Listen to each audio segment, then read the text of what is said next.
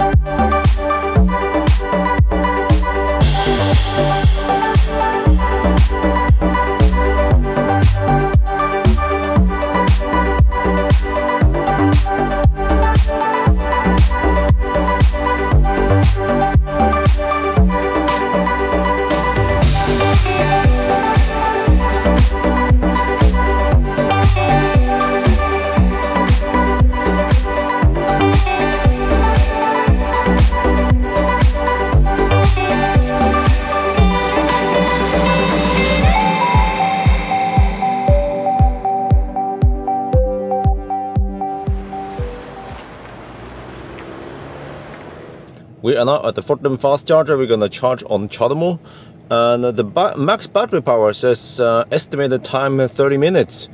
So I think this should be good enough. Well, I have no idea. I don't have insight in the battery temperature, but we're gonna plug in and see what happens.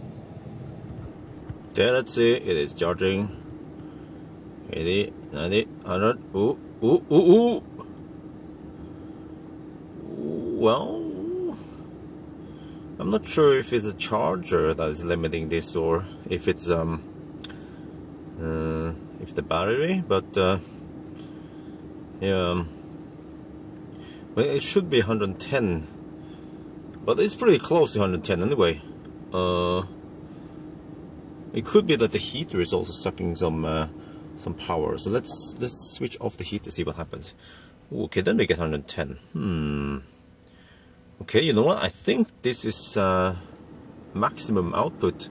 I mean, if I had a chance, if I live close to supercharger, I could try it, or I have to try some other time. But I mean, it takes really long time to like let the battery cool down. So that's the problem. And I mean, usually when I drive around, then the battery is not that cold. Well, I mean, I can try something else next time, because you see here. Well, now we don't have any. I mean, just a little bit. Okay. So now we don't have a power limit here anymore. Well, okay, we are plugged in, so you don't see that. But I mean, you saw on the time lapse that the power limit disappeared. And you know, if you preheat the normal way, then after like half an hour ish, the power limit will still be there, and it won't disappear with the normal preheating. Because as I explained, you know, in the max battery power, it will allow the temperature to go beyond 17 degrees Celsius. So well, it's still going there, but you know what, I'm gonna switch it off now. So let's see what happens with the fans.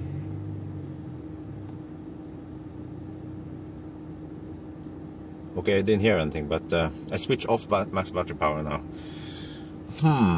Okay, let's see how is this going then. Ooh, now it's higher. Ooh, it's 120 now. Ooh, okay. So maybe it wasn't like optimal. Yeah. So it seems like maybe, you know, the break point is when it says let me see. Let me just. I'm gonna play around with this. At least for CHAdeMO speed. Okay, so if I switch it on again. Yeah. All right. So I mean, it seems like if it says 25 minutes left, then that's probably optimal for CHAdeMO speed at least. Let me switch it off. Okay, for now I don't need it now. Yeah, but CHAdeMO speed is not too fast. So if we go to well, I know I have to clean my display. It's so dirty. Language units, energy. Okay, so you see I'm only getting 44 kilowatt. Supercharger is way higher. It's like 110, 115. So I bet for supercharger, you probably have to wait until the estimated time left is like 5-10 minutes only. Then that would be, you know, the supercharger. So that means, well, I mean, how long do you have to like preheat or use max battery power? Well, it depends how cold your battery was when you started. But at least, you know, when you have, I guess, 5-10 minutes left, then it should be good. And of course, this option is for those people who don't want to run yo-yo with your car, like I did in the previous video, because someone also told me that, you know, it's not healthy for the battery to heat up that fast. So yes, this method is probably better. Yeah, all right. So that's it then for max battery power. Yes. Bye bye.